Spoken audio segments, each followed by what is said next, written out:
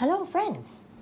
Today I would like to give a quick review of this hand and surface sanitizer product from Evora Labs.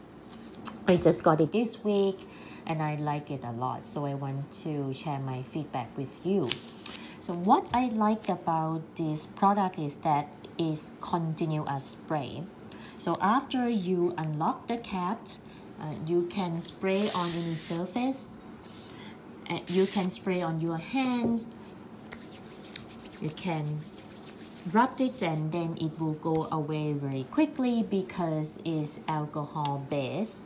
Ethyl alcohol 65%, which is the appropriate formula for this type of alcohol according to CDC. Everything is good about this product except one thing that I don't like is that the scent is bad. It smells like bad children medication. This is very disappointing because I really like this product. I like the continuous spray. It's too bad that the scent doesn't smell good. Comparing to the other product that I reviewed last time, the surface spray from Dr.Brite, it has eucalyptus and peppermint scent, so it smells really good.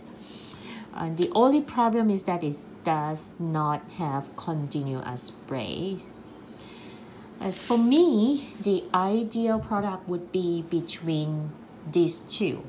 I like the continuous spray from Evora Labs, but I like the scent from Dr.Brite. So I hope that this review helped you.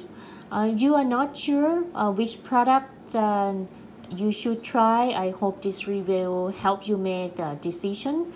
And if you already have this product and then you use them, tell me what you think. I would like to hear from you as well.